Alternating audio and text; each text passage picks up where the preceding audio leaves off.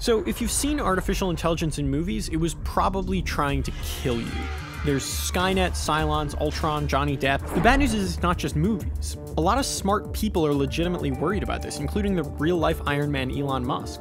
We just can't predict what artificial intelligence will look like, or what it will want, or how it'll feel about humans. The good news is we're still pretty far from making it happen.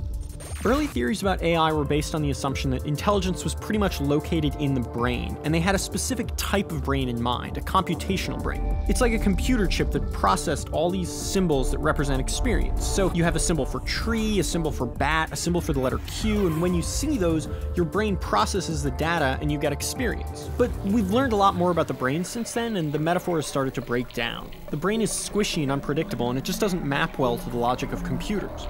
You can't just stick the Intel chip from your laptop into a cyborg suit and presto, you get something that looks like your brother or sister. So we can't code in human consciousness from the top down. But what if we tried from the ground up? The theory here is that consciousness arises out of a dynamic, complex interaction between a body and the world. So the program needs a body, and that body needs a world full of interesting stuff like trees and grass, and that's still tricky to do in the physical world. The body's this insanely complex system that we're only starting to understand. But researchers can attack smaller problems like image recognition by letting programs explore the web.